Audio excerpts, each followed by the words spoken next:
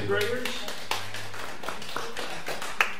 it's pumpkin pie. Your word would divide truth out for us today in our home, and then we met in we met other places, primarily on different things. So part of the church was not a building. There was not we have no reference of a strong Jewish population. What would it mean if there was a Jewish population? Synagogue. There'd be a synagogue, right? And the scrolls of the Old Testament would be there, but we have no reference at Colossae housed. We have no mentioning of the Jews in this entire letter. So there was no meeting house, so to speak. So they met in homes. Anybody guess one of the homes that they met in? The lady. No. That was Lydia. That was in Philippi. No. That's in Israel. No. Timothy's the pastor down the road, church down the road. Remember Ephesus? He don't live there. You remember a fellow by the name of Philemon? Yes.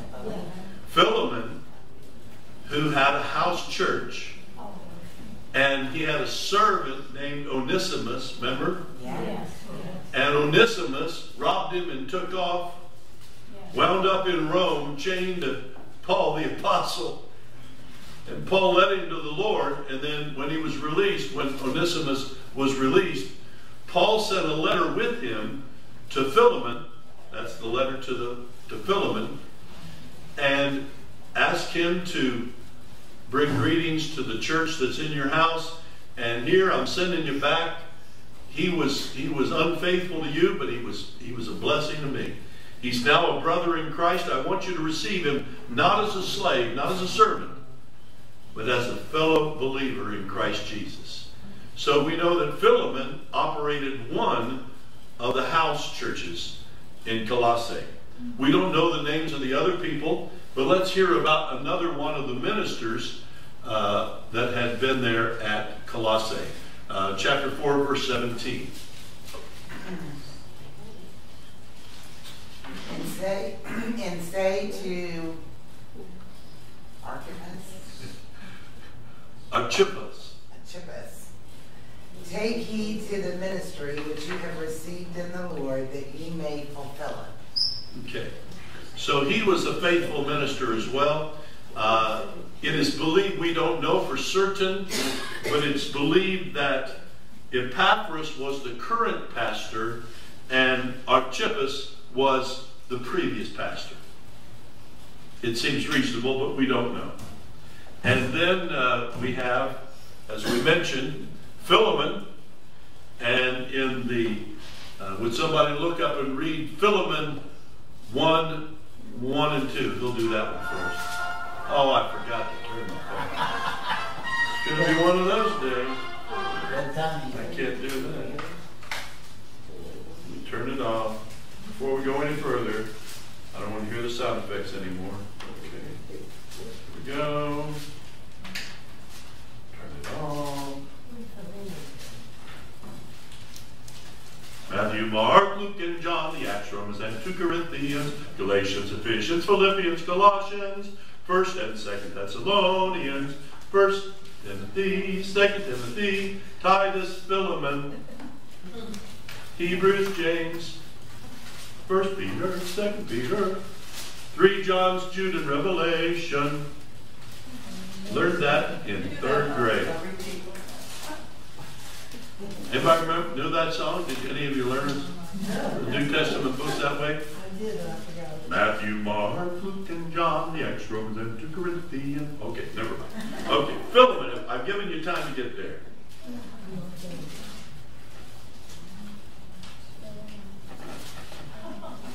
Did you volunteer? Yes, she did.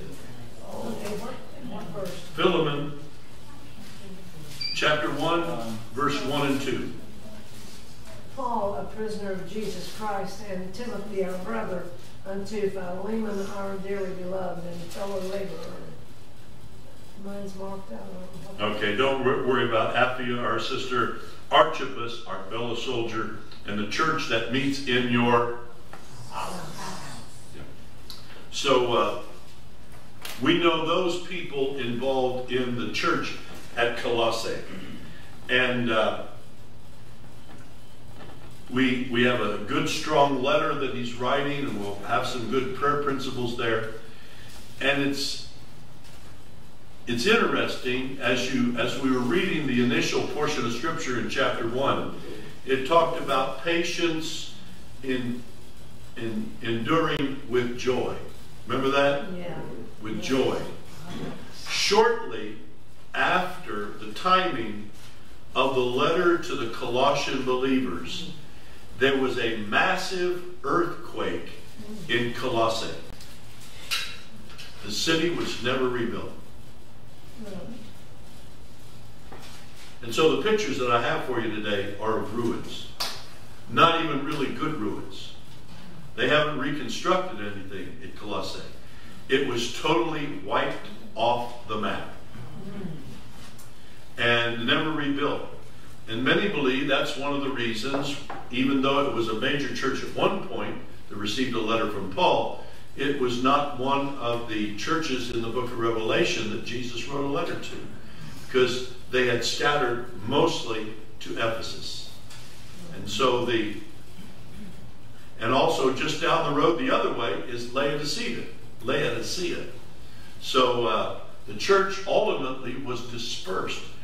They had undergone a huge earthquake. Did you read about the earthquake in Morocco? Yes. See that? And the death toll's up around 3,000 right now, isn't it? With another several thousand missing. And just rubble. And they're not even talking about rebuilding the places that have, it's just gone. And that's, in that part of the world, the building structures and things such as that. Colossae was a Greco-Roman city, and so it had all the pillars and the temples and everything else, but it was reduced to rubble. And let me just take you a brief look. I couldn't get good pictures because taking pictures of an empty field, nobody does that hardly. And so I don't have any great pictures of the ruins at Colossae because they've never even tried to put them back together.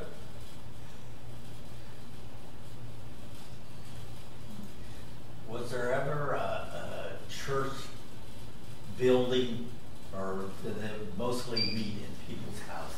We have no idea about Colossae. We have no idea. We know that they didn't have a synagogue. No mentioning of Jewish population, therefore no synagogue, which is where most churches met. But you remember in Philippi, they met down by the riverside for prayer meetings. And then Paul stayed in the house of Lydia. But if there's a Jewish population like there was in Ephesus, they met in the synagogue and had access to the scrolls, Moses and all the rest. Now, hard to see, I'm sorry. I can't get this thing to blow up for me. But it looks like it's just blown up anyway, doesn't it? This, my dear friends, is what's left of the entire city of Colossae. They got a road beside it, but they haven't tried to rebuild a thing. There's a side view of it. Isn't that beautiful? Don't you want to go there? That's horrible. Let's get another great picture. Oops, I missed it. It doesn't enlarge if you click on the picture? I tried. It just doesn't want to work for Why don't me. you go like this? Well, I'll put it on your computer. Those some of the stones laying around. So, I have a question. Do people does not live there anymore? Nobody lives in what was ancient Colossae. They all moved to neighboring cities and villages that were not impacted by the earthquake. Do they know what the population was? No, we have no idea. The way that they computed populations, anybody remember how they would compute the population of a city? By the tax, wasn't it? No. Census? No. Well, I feel so bad. I've taught this for 16 years here. They'd go into a city and they would go, when they found the theater, the big amphitheater things, they would measure the seats and go ×5. And that was the population of the city, estimated. Because they would build the theater to house the head of the household, and estimated 4 to 5 children in every household, a wife and several children. And that's how they computed in ancient times, how we compute today, the size and the population of a city. You go into Ephesus and you can look at the theater, you see the seating arrangements. When we go to Skytopolis or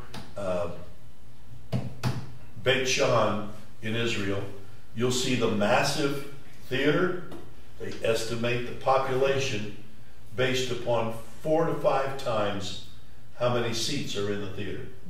It looked like they had to have some kind of idea before they ever built it to how many. Well, I'm sure they did, but as far as the records that we have, this is archaeologically speaking, you know, how we can determine the size of that population. Because all the records are. Did they do that same way in Rome?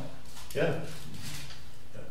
So they got. That's why you have a massive Colosseum. I was going to say that massive. And the city of Rome is not as big as one might think.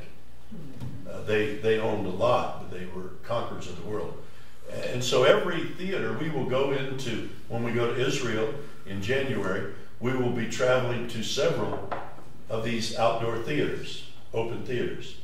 And you can see the size of them and then realize that they calculated the sizes of the population by the seats in the theater, because women weren't really supposed to attend unless they were dignitaries, like queens or very popular people. Just the head of the household, and the rest didn't come, so they multiplied by 4 to 5. So, but this is the rubble. That's Barney over there. Remember Barney? Barney, never mind. Barney Rubble. You don't remember him? I'm sorry. I remember. Barney. This is an aerial view of Colossae, and then over in this direction on the seaside is Ephesus. Well, obviously the earthquake didn't go very far. No, it was very limited, but it just, here's an aerial view of Colossae. You can see the outlines of where some things were, but they have done they started different archaeological digs, but there was not enough stuff left to rebuild. Another aerial picture of it. You think they'll rebuild Morocco? I doubt it. From the destruction that's there and the way that you're seeing, it doesn't appear, at least that segment that's totally destroyed in Morocco. Well, that's a nice picture. Oh, here's the most activity. Those are trees. You know. So, aren't you thrilled that you got to see the ruins of Colossae? Well, do they know that it was a bustling city, like business? We have no idea. Huh. We have no idea. My current slide. That's where I want to be. Okay. So, other questions about Colossae that I can't answer?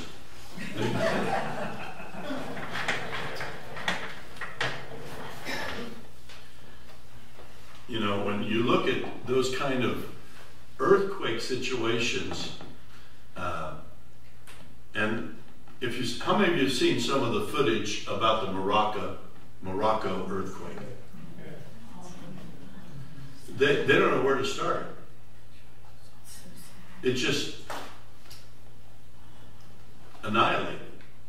Now, not the whole city, but a huge, significant part of it. And so rebuilding is probably, they're not even talking about it. They're just trying to find any survivors. And so they're just working on that. So Colossae, shortly timetable-wise after this letter was sent to the church, is the time that the church went through this massive earthquake. Their building wasn't destroyed. They didn't have one. Their houses were destroyed. And you saw from the aerial views, there wasn't another city that sprung up around it either. They've got roads to get you out of there and you go to other places. But nothing significant at that site has ever been rebuilt. The Lord, through this letter, was helping,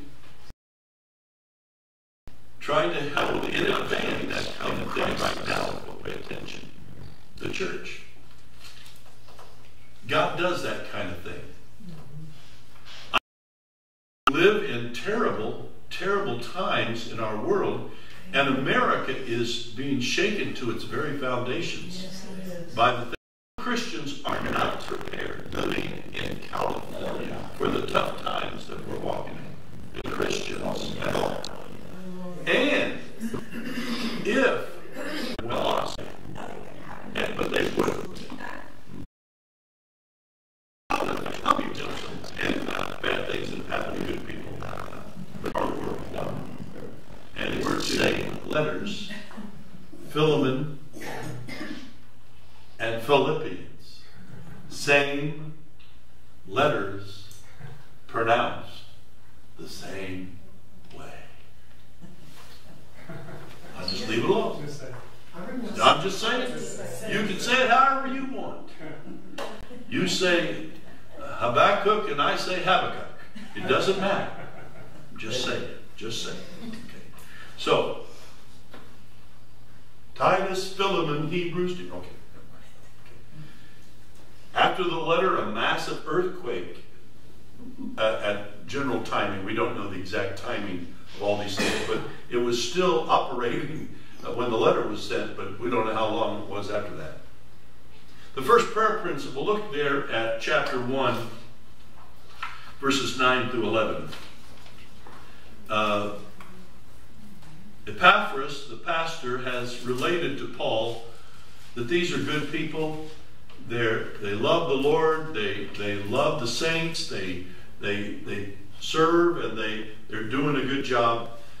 For this reason, we also, since the day we heard it, do not cease to pray for you and to ask that you may be, and here's the thing, a prayer focus, praying for you to be filled with the knowledge of His will in all wisdom and spiritual understanding. Filled with the knowledge of His will.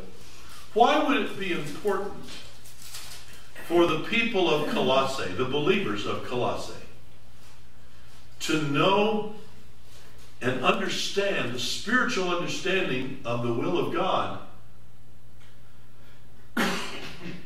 right where they are at that time, before anything bad has happened in Colossae? Why is it important to know that you're in the center of God's will and you have a spiritual understanding of it? It's like a pathway. It's a pathway. I have over the years witnessed many people that when bad things happen, they immediately want to, why did God allow that to happen? And then they were living for the Lord. Well, I've tried to live for the Lord, and I've brought my family up in this, and this happened. If you don't have a spiritual understanding of the will of God, crises can drive you from God. Yes, it can. Can I get a witness? Yes, it can. Yes. It does. And the enemy wants to use that. If we don't understand God's perfect will, God's permissive will, God's allowance of his sovereignty, but also his allowance of free will, we're going to get messed up. That's right. It can mess you up. And I've had people come up, ask me questions. Well, why did he allow that? And I said, you need to watch yourself. Because you don't understand what God's doing. That's right. And I'm going to pray for you that why are you laying that on me? You know? After my son passed away, I had people coming up and giving me all kinds of interesting theories and ideas. And I had to rebuke her because it was hurtful to me. Why are you laying that on me? I'm just walking with the Lord. I'm just trying to stay on pace with the Lord. And how many of you know what I'm talking about? Sometimes that's a full-time job, just hanging in there when you're walking through rocky times.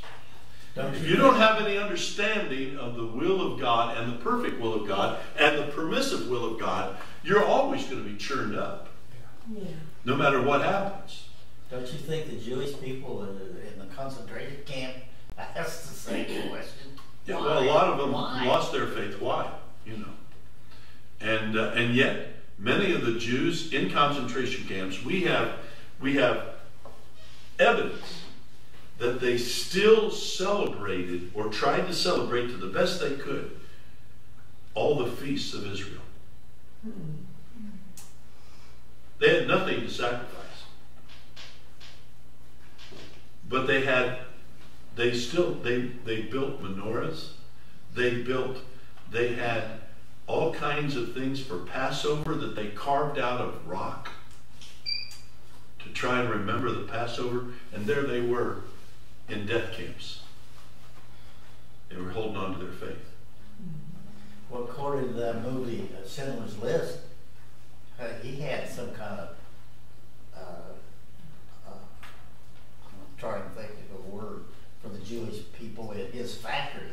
And he told that one rabbi, he said, the sun's going down.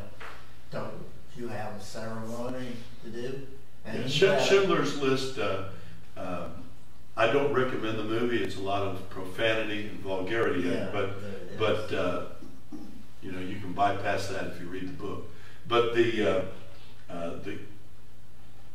you know, when you're going through tough times, if you don't have a good, solid understanding of God's perfect will, his permissive will, and free choice and free will, you're going to get all screwed up. You're going to be messed up. Yes. I'm going to lose my time here. Let me move on. We need to look at God's perfect will versus God's permissive will. You say, well, isn't God sovereign? Can't he just make us do whatever he wants? Yeah, he could, but he doesn't.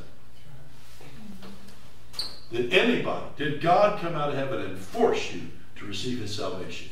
No. It's a free gift, but you got to receive it personally. He doesn't make us be saved. Now, there are some doctrines that people that have their doctrine that we had no choice. God determined who would be saved and who would be lost. Well, then why witness to anybody? That's right. If it's already predetermined, that makes absolutely no sense at all. That's right. It does. So, I'm just going to not even deal with that side of it. That's just lunacy. But, yeah. It also calls God a liar. Yeah. Because he said he's not willing that any should perish. Right. That's part of God's perfect will. God, we'll look at a few of these things here. God's perfect will, if God had his way, he wants everyone to be saved. Yes, he does. Yes, he does. And I'm going to read it. We're getting short on my time here. His perfect will, 2 Peter chapter 3, verse 9 says, "The Lord is not slack concerning his promise, as some men count slackness, but is long-suffering toward us, not willing that any should perish, but that all should come to repentance." Well, then why aren't everybody saved? Because we have a free will. Yes, that's it. You remember back when in the Old Testament, when he says, "Choose you this day whom you will serve, either the God of your fathers or the God of the Egyptians." But you get to choose.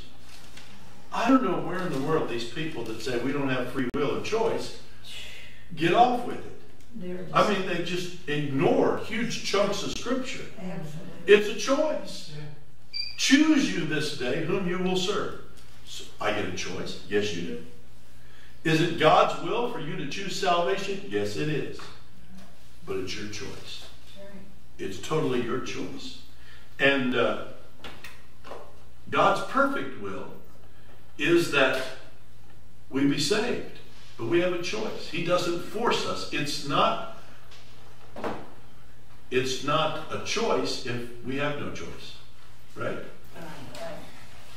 Makes intercession. He doesn't say you according to have what you want. He wants you to have what's in God's will in your direction.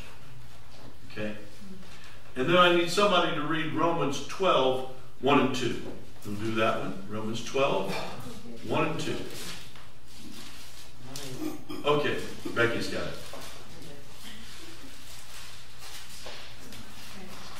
I beseech you, therefore, brethren, by the mercies of God, that you present your bodies a living sacrifice, holy, acceptable unto God, which is your reasonable service. And be not conformed to this world, but being transformed by the renewing of your mind, that you may prove what is that good and acceptable and perfect will of God. It is possible for us to prove and to know, to live in the center of God's will for our lives. God has a will for each of our lives. You remember what we saw there in the first verse of Colossians today? Paul, an apostle by the will of God. It wasn't God's will for somebody else. It was God had a specific will as it related to Paul. I believe, according to Scripture, God has a specific will in your life and in mine.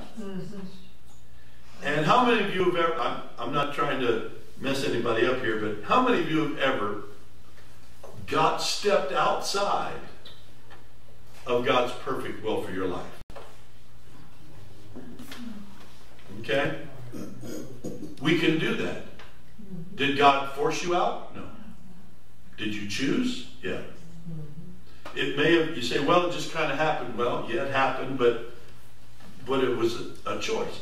This is His will. This is, like when I get on my GPS in the car, and have you ever had this one happen? How many of you have the GPS, on your phone or whatever, and it's telling you which way to go, and I put it on, but of course, I had to stop and get it. And the moment I entered into 71 South, but I turned in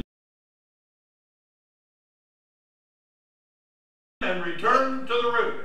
Have you heard something? Get back on the route. By an act of my will, I got off the route that would get me where I was supposed to go. If I didn't do it, so to say. That's the reason I always read your will. I need to be in God's will for my life. There is a perfect will of God, and it's computed there in Colossians. God had it my own typing. Then I need also somebody to look up 1 Thessalonians 4, 1 through 8. Who'll do that? Okay, Sean's got that. All right. Go with Colossians 4:12. You fit it. This is one of you of the will of God. He's praying that the believers at Colossae would walk and live and abide in the will of God. And if we abide in the will of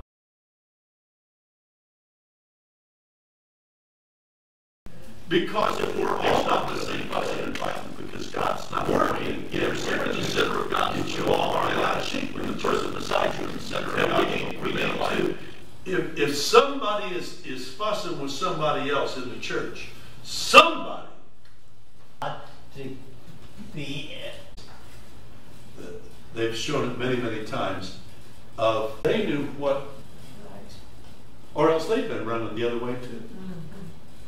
Now, time over it.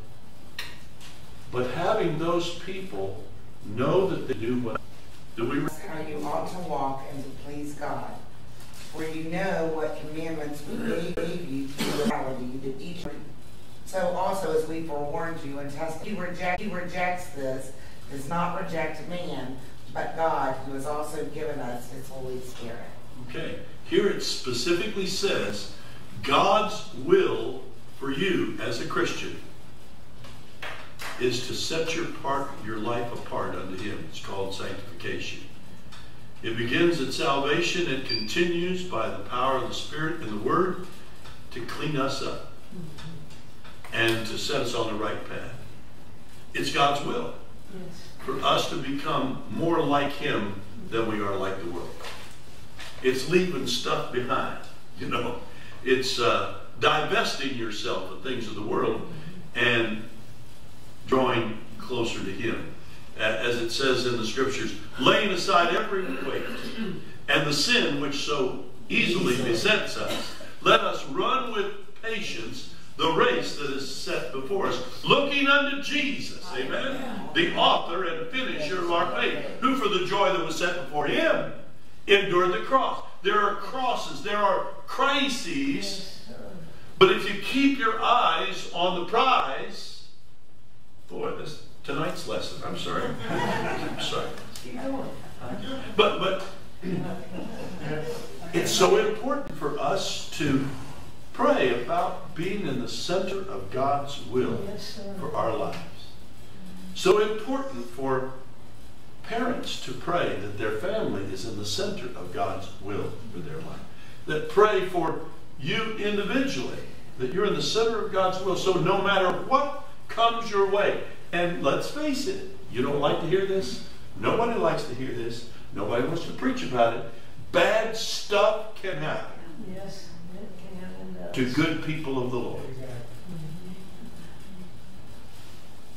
So you're not spinning your wheels saying, well, am I right? Did God do this to me? It's just, now if you're in the center of God's will, you can walk through it with him, joyfully knowing we're going to make it through one way or another. Whether it's like Corrie ten Boom in a prison camp, her sister didn't make it through. She died. But Corrie made it through. You say, well, why didn't... If you're in the center of God's will, you can walk through any circumstance and know God walks with you. Yes, sir. Whether in life or in death. And we're producing today a church full of believers who are only equipped for the daytime, but not for the dark night. We're like the virgins with our lamps, and we're okay as long as the sun's shining and there's butterflies, rosebuds, and everything's going well, and I've got a job, and I've got a house, and I've got this, that, or the other. But not equipped when the midnight comes and the cry goes out, bridegroom's coming. He said, whoa, whoa, whoa. He can't see our face with our lantern to let us in. Would you give us some oil? No, I don't have any of that. They got to stay where they were and receive the bridegroom in the parable because they were equipped to stay even in the dark. Okay. I'm sorry.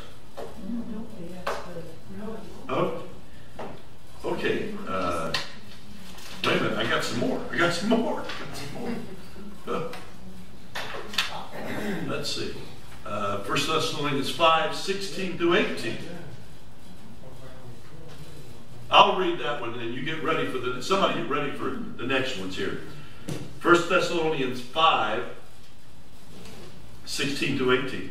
Rejoice always, pray without ceasing, in everything give thanks, for what? This is the will of God in Christ Jesus for you. That we rejoice always, pray without ceasing, in everything give thanks. This is God's will. We can know God's perfect will. If we're always mumbling and complaining and grumbling and griping, we have stepped out. Is it all right to acknowledge the negative things that are happening? Yes. But we pray about it. And we keep rejoicing. For this is the will of God in Christ Jesus for you. Who'll read 1 Peter 2, 13 through 17? You got that one. I need somebody to read 1 Peter 4, 19. Oh, come on, people. Help me out. Oh, Becky's got that one. 1 John 2, 15 through 17. Okay, good deal. All right. We're going to make it through here. All right. Okay, 1 Peter 2, 13 through 17. Submit yourselves to every ordinance of men for the Lord's sake, whether it be to the king as supreme, or unto governors as unto them that are sent by him, for the punishment of evildoers, and for the praise of them that do well. For so is the will of God, that with well-doing ye may put to silence the ignorance of foolish men, as free, and not using your liberty for a cloak of maliciousness, but as the servants of God. Honor all men, love the brotherhood, fear God, honor the king. Okay, he's telling us that we should not be in a situation where we are just angry for angry's sake. It's the will of God for our lives to reflect in the middle of whatever's going on. We're servants of the Most High God. Yes. You are a representative of the Lord Jesus. Let's say you're in a restaurant, okay? And you're getting terrible service. The food came out and it wasn't any good. And you are so angry, you yell at your waitress. Now, what did she have to do about the cook of your food? Nothing.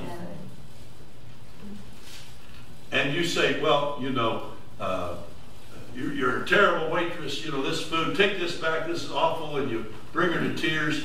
And she, oh, what's the matter? Let me pray for you. I'm a Christian. What might she think about your Christianity? If you treated her like a dog? Yes. Not very good.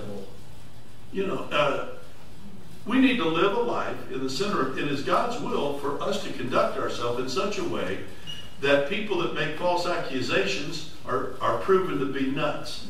Right. And that we're trying to live righteously.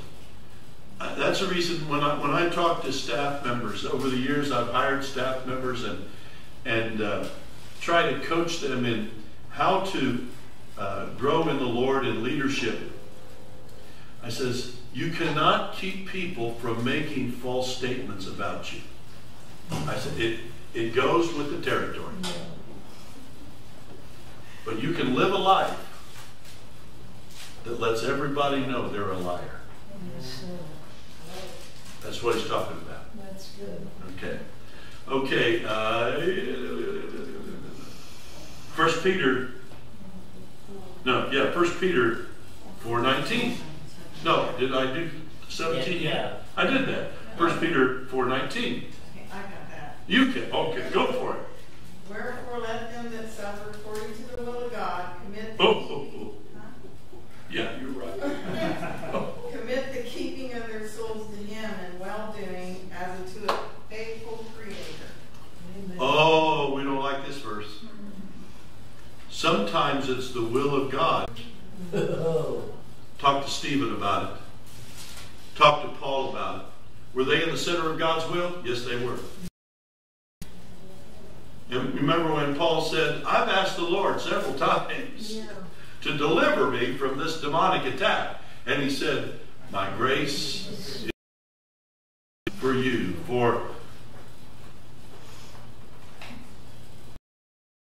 do you think the thorn in his side was? Well, it tells you what it was. It tells you right in the scripture exactly what it was. The messenger to buffet me, a messenger, an angel to buffet him, a demonic force that went about smacking Paul right and left. And he asked the Lord several times. I mean, did Paul get smacked around a lot? Yes, he did. It was a demonic force, a messenger of Satan, the word messenger, an angel of Satan, to buffet him, to smack him around, shipwrecks and snake bites and everything else. But the Lord said, Paul said, I've asked you several times. I'd really rather not do this anymore, you know. And he says, my grace is sufficient. Hang in there, we're going to make it through. And all life, which nobody can take away. So sometimes God's will for me is going through tough times.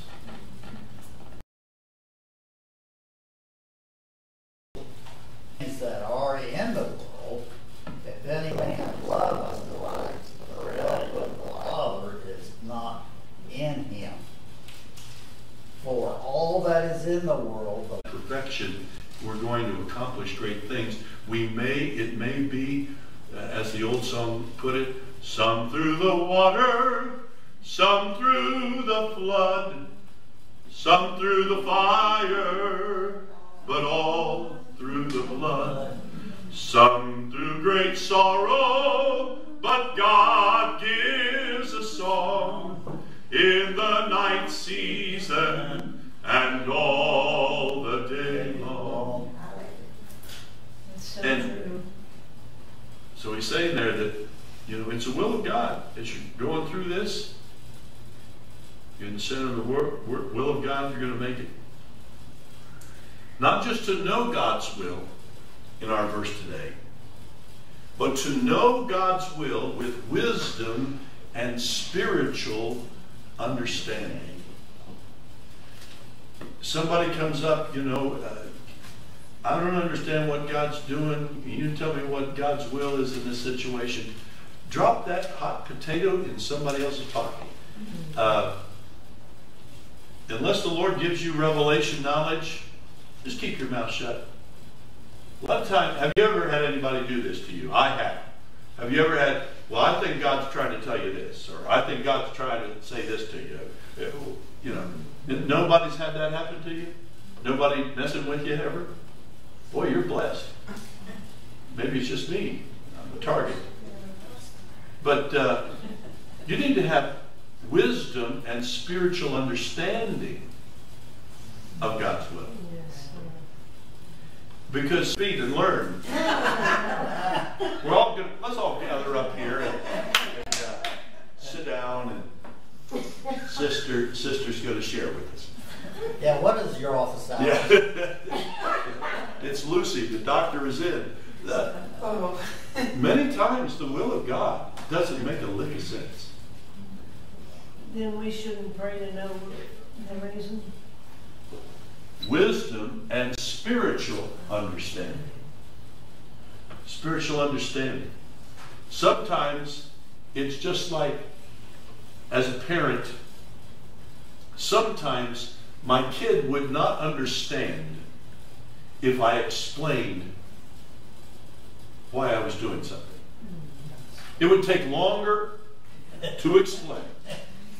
And then they'd still look at you and think, huh? The reasons behind. And if it doesn't work, let me know. Reasons behind. That's right. We wouldn't understand The Lord could start off and say, well, you know, in 100 years, I'm going to be doing this. Has a part to play in it, huh? Huh? How could that be? Well, I could explain it, but I may be going through how many of years, the same scriptures.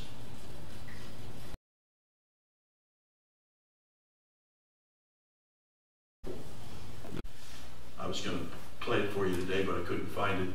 I know that song is back We need prayer for this Friday and Saturday is our food delivery and boxing up. And then Saturday is distribution. And boy, I need some help. Yeah. Need some help. You can come and help.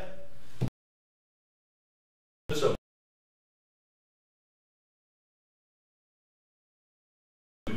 ministering to the west side of Columbus through this avenue of praying for every car that comes, and we leave the results in God's hands. Amen. Yes. Pray for the peace of Jerusalem, and also pray Pastor Mike and Connie. They came Sunday.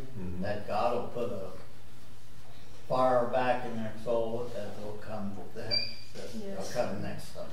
Pray for Mike and Connie, and the Bible tells us to pray for the peace of Jerusalem.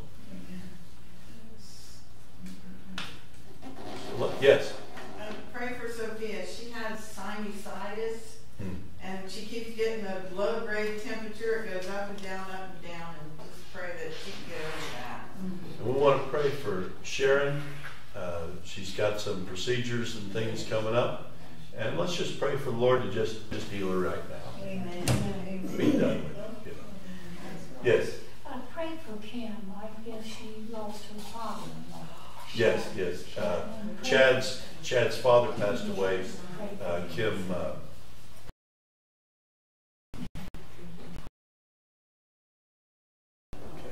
let's go to prayer. And due to the lateness of the hour, if it's all right, I'm just going to pray for you, okay? Yes. Okay? Sure.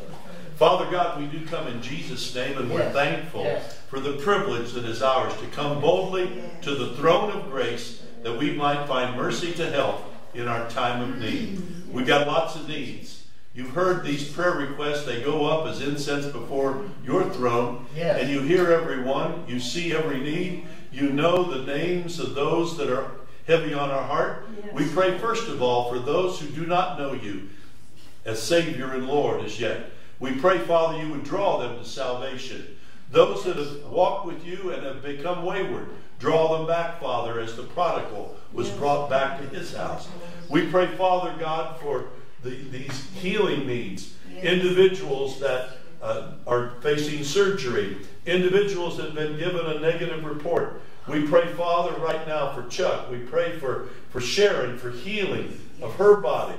We pray, Father, for Sophia and the sinusitis. We pray for the situations with Kim and Chad. We pray you would encourage them as they go back and forth to Indiana and for the services there. We pray, Father, for the people in Morocco, the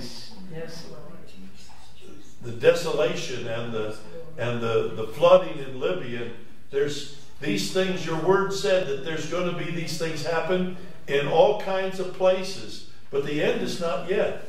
We pray, Father, through these crises that those who know you would step up and share that there's hope in Jesus Christ, that salvations will come out of this, that life turnaround will come out. And we pray, Father, for the upcoming food distribution ministry, that, Father, you give us favor, that we'd see souls for our labors, and that, Father, people would be blessed and encouraged. We ask all these things in Jesus' name. Amen. Amen. One last thing. This Sunday morning, going to be sharing the drama of Jedediah Smith, using the story of the freeing of the slaves, the breaking of chains, to talk about the freedom that's in Christ Jesus for those who are slaves to sin.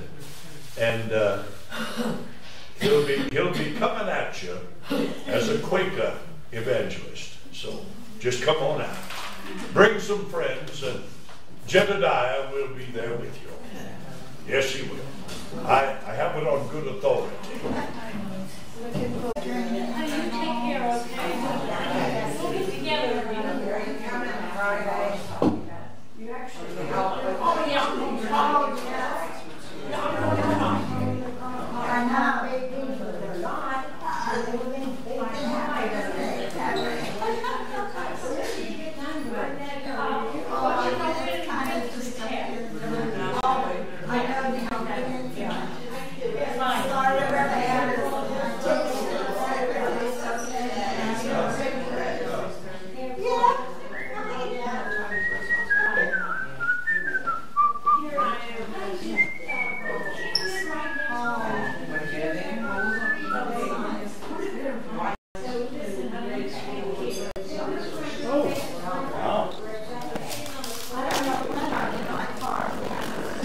You still don't have it?